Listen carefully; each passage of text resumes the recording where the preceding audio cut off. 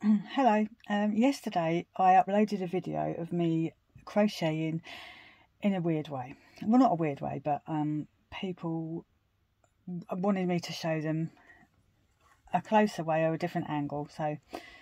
Anyway, I learned to knit first. But having said that, I was about 10 years old and I knitted in total in my life. I'm now 56, coming this month. And I've knitted probably 10 items in my whole life. Anyway, but I remember, I don't know, in my early 20s, I learned to throw the yarn over when I was knitting.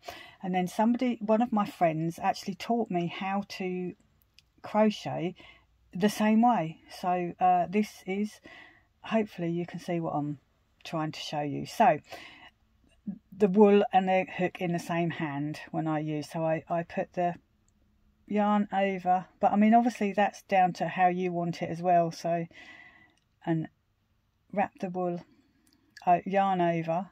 So I'm going to do a UK treble here, so if you're in America then that's a double. But yeah, so this is how I do it. Not sure if this video is actually helping or not. I'm using quite a splitty yarn, but it's absolutely fabulous. Yeah, so this is how I do it. And there's no hindrance at all. I don't get any hand cramps or anything throughout, the day. I can just carry on all day and all evening.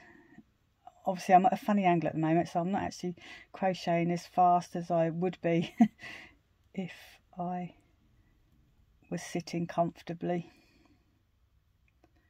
But yeah, that is how I do it. I just cannot do it the other way.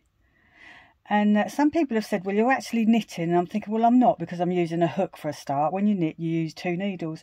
But if you think about it, okay, so I'm bringing the yarn over from this angle. So if I was crocheting how people are meant to be taught, if you like, they have it there and then you hook the yarn. I can't do it. You hook the yarn over and bring it through. But you see, the only thing is that the angle of the yarn is coming from that way, but it's still going over and going through the stitch.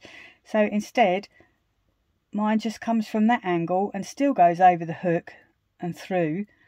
So I'm afraid it is still crochet. Anyway, I hope that's sort of helped you out. I'm not sure if it did. But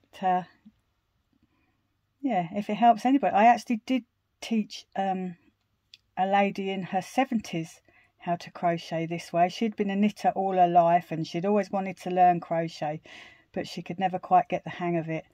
And I showed her this way, and she promptly made a single bed blanket. So there we go. Hope that's helped somebody. Thank you.